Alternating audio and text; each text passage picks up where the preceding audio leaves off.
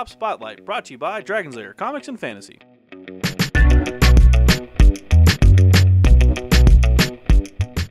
Hey everyone, I'm AdamHarry from Bella Souls with Evan from Dragon's Lair Comics and Fantasy. We're back with another Tabletop Spotlight, and I'm excited to bring you today... Yes. TIE Striker. TIE Striker. TIE Striker. From the new hit movie Rogue One, the Star Wars story. But yeah, this is the new Imperial... Plug there. Nice, I like it. Oh, you're welcome. We're not paid by we're not. Disney. But yeah, this is the new Imperial ship for Star Wars The X-Wing game, the miniatures game. It's the TIE Striker. Yeah. It's like a TIE fighter, but the wings are pointed. It's like that and pointing. Yeah. And it strikes things.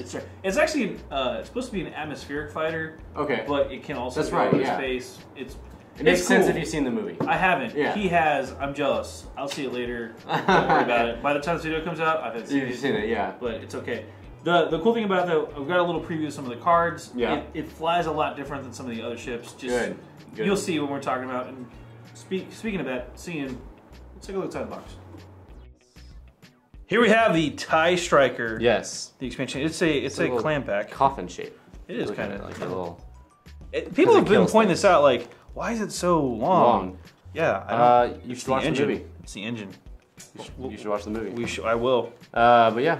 What it comes with. Here's what it comes with. We haven't opened this yet. I'm going to show you guys how I open these packs. Oh, please. Can I have the scissors? There you go. All right. So this is what I do when I open these packs. So I cut the top off here, right? If you can. If I can. These scissors are not helping me out. All right. Here we go. Munch on through. Okay. I'm gonna keep my hand away. Keep that over there. Okay. Now here's the real trick. You see how it's got like a lip? Yeah. You just scissors are stuck. Okay. You just kind of cut on the lip. Okay. Interesting. Give me some theme music, bro. He's doing the Duel of Fates. That's as high as I can go. Why would you do Duel of the Fates and not like dun dun dun dun or the Imperial March? I like Duel of the Fates was one of the best parts of the prequels. Yeah, I'm not gonna lie. Good. I mean, it's no Jar Jar Binks, but it's definitely Jar Jar Binks is pretty good. I was gonna stab you with these scissors. No, but yeah, Duel of Fates was probably the best thing that came out of that. Wow, this is impressive. So when that happens is after you cut everything there, then it just kind of folds open. I didn't get it. Okay, but you can peel it. Yeah, but you can peel it back, and then you don't have to worry about like ripping your hands up. I didn't get any blisters. Great. I didn't cut any of the stuff inside, which is the most important thing. That's also true. And I'm not bleeding, so it's good. Yeah. Evan was rooting for me to bleed a little. I mean, I had some money on it, but. All right, so let me move that to the side. There's the ship. You want to do the honors on the ship? Please, I will. While you're messing with that too, here's the sides. Here's a little thing for the dial. I want to point this out too, real quick too. The striker maneuvers. It doesn't look like it's going to go very fast, but it's got something, a little something on the back end. It looks maneuverable. Yeah, it's very much a dogfighter, and it doesn't have a lot of speed, but that's deceptive. Right. It's like kind of like the K-wing. Here's the base. You know what that looks like. Yep. And then here is the TIE Striker. I'm gonna get a close up here. Whoa. Interesting. What? It moves. So like the U-wing. What? It moves. I was not expecting that. Because I mean, if it lands, you don't want your wings to be in the way when it lands. That's true. So wow. Whoa. Dude, you just blew my mind. I did not know that was gonna move. It's for visibility too, so your wings don't get in your If I was flying here, I mean, how can you see me? I can't. Oh, there you go. Oh. It's cool. I actually didn't know the wings would move, so I thought I broke it when I took it out of the packaging. But they are hinges, so I did not break it. Fair enough. All right, real quick, here's the punch outs. We're just gonna show these off real fast. Okay. Nothing too crazy here. You've got your ships, which we'll get to in a minute, all those. And your dial. Yes. And again, we showed this off already a little bit, but you can tell it's got a lot of one maneuvers, pretty much all of them. Twos. It's got a lot. It's got the K-turn and the S loops too. So interesting. It can flip around. It's designed to be a dog-fighting ship in your face. Really more of a brawler, and you'll see what I'm talking about here in a minute. And then speed 3s. So it doesn't look like it's super fast, but again, that's the deceptive part. We're gonna lay the cards out here, all fancy, and come right back. Ooh. Okay, so here are all of the cards. Yes. Let's start with the upgrades real quick. Okay, So I think this one will make a lot more sense. Okay. So first off, adaptive ailerons, which is the striker title. Right. It's kind of weird. It's not really like adaptive ailerons isn't the title of a ship. It's more like an upgrade on it. Whatever. Right. But this is the title card. What it does is immediately before you reveal your dial, if you are not stressed, you must execute a white bank 1, straight 1, or right bank 1 maneuver. Okay. That's a boost. Right. Basically, this card says if you're not stressed before you reveal your dial, you must execute a boost. So it's very maneuverable, or not, but like it looks like from the dial it's not fast, but you get a boost. But in reality, you're getting a free boost every turn. That's pretty cool. And this is a free upgrade. Yeah. As long as you're not stressed, you're just boosted right along. Right. So it's just a neat thing. I think that's actually, again, deceptively quick. Right. So, and you can actually cover a lot of ground with those boosts. So it's definitely, deceptive. So, the next one up is a lightweight frame, and I want to point this out too. This is a tie only modification, so it doesn't just apply to the tie striker. Okay. It applies to all other tie ships. That's cool. As long as they meet these requirements, which are when defending after rolling defense dice, if there are more attack dice than defense dice, roll 1 additional defense die. You cannot equip this card if your agility value is 3 or higher. So there's a couple of ties out there that already have a 3 agility. This just brings them up. I think one of them is like maybe the defender, I think, and the bomber. I think the bomber is probably another one. Yeah. I don't remember all of them. I know there's only like a handful of them. Right. It might be the interceptor instead of whatever. Point is, look it up online. Don't quote me on that. Yes. But it applies to those ships too, which is cool. So it just gives you that extra defense die. Now, statistically, between an attack die and defend die, if all else is equal. Never tell me this. Never tell you the odds. But the attack dice always is in favor of the attacker. Oh, right. Okay. If you each get 1 extra die, the attacker's gonna have the advantage. Right. Yeah. Now, you may get lucky because that's why we play a dice game. But yeah, that's I'm just letting everybody know. And then Swarm Leader, we've seen this card before, so we won't go over that one again. Cool. You ready for the pilots? I am ready. Go ahead and start off. So we have the Imperial Trainee. Why would you bring the Trainee to battle? Because he's 17 points.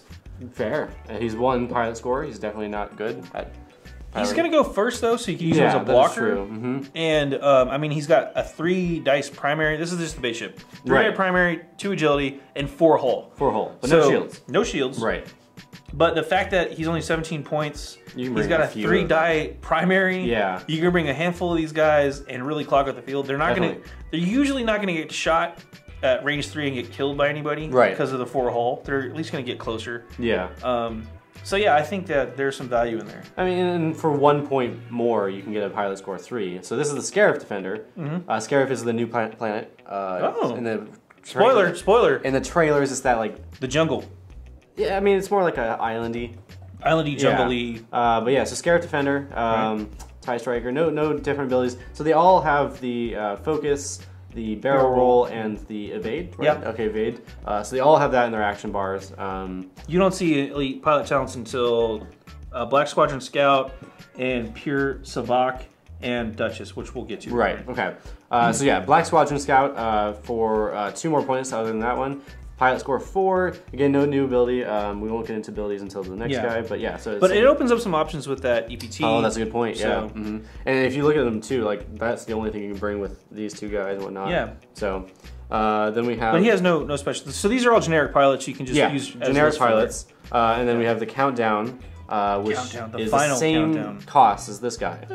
However, he has 1 more pilot score and he has an ability. What do you want to read that ability? Sure. So. Actually, Countdown is of these 3 ships. Countdown may be the meanest ship, and the meanest. I mean, if someone's called Countdown, like it's pretty like stressful. Well, explain here. I'll explain here. Let me read the ability. When defending, if you are not stressed during the comparative results step, you may suffer 1 damage to cancel all dice results. If you do, receive 1 stress token.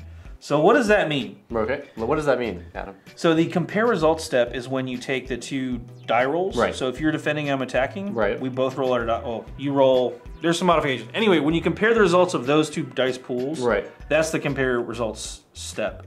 This says instead of saying, you know, I rolled 3 hits and you rolled 1 evade, you go, okay, well, I'm just going to cancel all those dice and I'm going to take 1 point of damage. So you can always only. And you receive a stress. Right. So if it's looking bad, if you're defending with Countdown and you completely whiff your agility roll, you can just say, oh man, I was going to die that round. I'll just take 1 point of damage. That's really good though. It's really good. Yeah. So I think he's called Countdown because he's got a ticking clock, which is 4.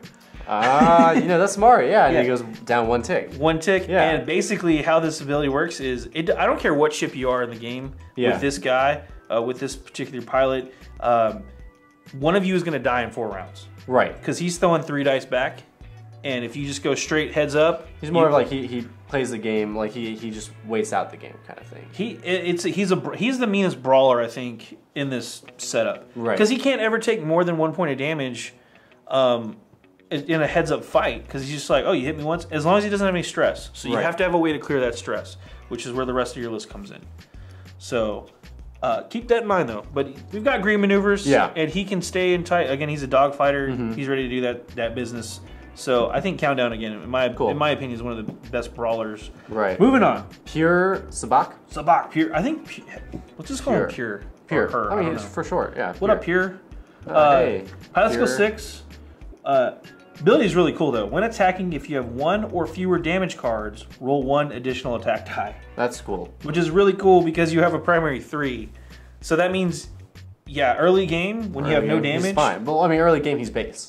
And I think it's more powerful the more damage he takes. No, if you have 1 or fewer damage cards. Oh, I see what you're saying. Early game, he's... No damage at all. Wow, okay, yeah. So early game, he's powerful. Yeah. If you want, you still got room for modifications. You could totally toss a shield upgrade on this guy. Totally, yeah. And then that buys you another round. Oh, by the way, you could do that with Countdown as well.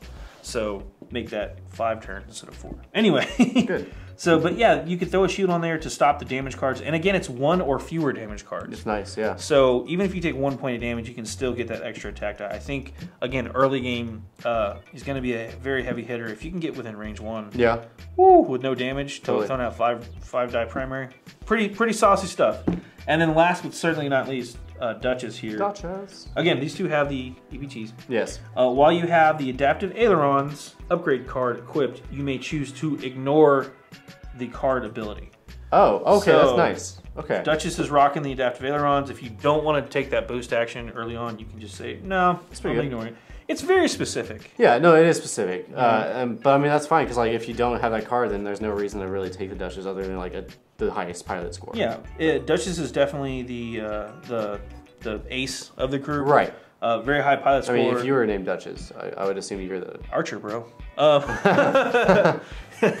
But yeah, this is pretty neat ship. Again, I think it is deceptively fast. Again, looking at that dial. Again, keep in mind you're getting a free boost on top of that. Definitely. And you still have a barrel roll. And if you want, as far as like upgrades along the way, you can totally toss in the engine upgrade. And then you get another barrel roll or boost on top of that. So you can boost barrel roll boost. Damn, that would be awesome. Super fast. Yeah. I don't know if... Depending on the role that you want to do with your ship, you may not want to spend the points, to be honest. Right. Because it's... I mean, that's the game. You have to divvy up your points and see what strategically you think is good. You got to come to the conclusion yourselves after you play on the ship. So, but let's take a look at the ship one last time. I mean, I've been playing with it off the screen. I know. But yeah. I'm a little jealous. There you go. It does kind of look like a coffin. Well, I mean, I like the shape, but yeah. Yeah. Yeah. And then it's got like the 2 little weapons up front. Yeah. Little lasers there. Yeah. It's a cool ship. Yeah, definitely. It's a neat design. Definitely more aerodynamic looking than traditional ties. Sure. It's got the big engine on the back. They never have to be aerodynamic. No, of course not. This is... Well, this one's mostly fights in the atmosphere, so I guess you'll have to be aerodynamic. Well, I mean, yeah. If you strap a big enough engine on anything, I mean, look at that engine. Yeah. Look at that butt. Yeah. Yeah. It's got some badonkadonk. Yeah. That's all I'm saying. Anyway, let's hop out for a really quick recap. Well, that was the TIE Striker. As you can see, we didn't put it back in the... we didn't put it back in the clan pack because it's destroyed. But it's a really cool ship. It's got the foldable wings, which surprised me. He's just making pew-pew sounds the whole time. He plays it very well. I love this. It's such a cool ship. It's in stores now. What's the price point on that one? It is $14.95. $14.95 from FFG, obviously, for Star Wars X-Wing. Star Wars X-Wing. New TIE Striker. TIE Fighters. Eat your heart out, TIE Fighters. Yes. Yeah. Right. Well, I'm Adam Harry from Bella Souls. I'm Evan from Dragons and Comics and Fantasy. And this has been another Tabletop Spotlight. Thanks for watching. Tabletop Spotlight, brought to you by Dragon's Lair Comics and Fantasy. Thanks for watching.